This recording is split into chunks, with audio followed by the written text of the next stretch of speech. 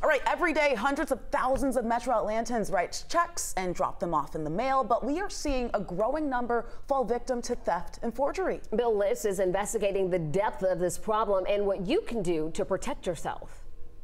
It's called check washing. You put a check in a street-side postal drop box to pay a bill or give to a charity, but when you get your bank statement, you find out that same check has been totally altered and made out to someone you never heard of. Your original check, stolen from a postal box, was washed and changed. Atlanta postal inspectors say it's happening with increased frequency. When they steal a check, they actually use different solvents and put different names on there to go to the banks or any check cashing facilities. The Atlanta police say the theft starts even before the thieves get to your envelope. What we've seen a lot of is actually where the keys were being stolen from postal carriers. They were being robbed of these keys that get into any of the boxes anywhere. But there's another way that's more brazen. They're using tools to pry them open.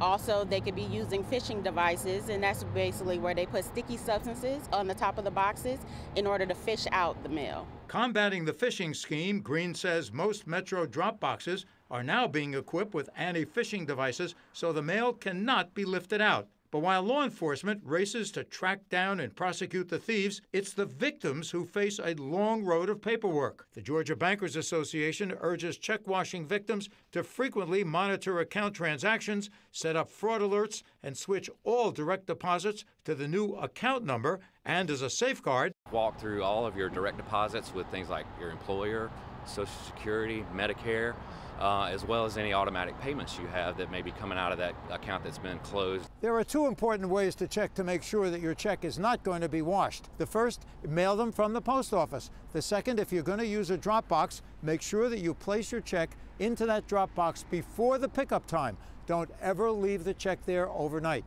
But there's another way to avoid check washing hassles. Go electronic and pay online whenever you can. From downtown Atlanta, Bill Liss, 11 Alive News. Atlanta police say they are having success in catching these mailbox thieves. If convicted on felony charges, they could face up to 10 years in prison.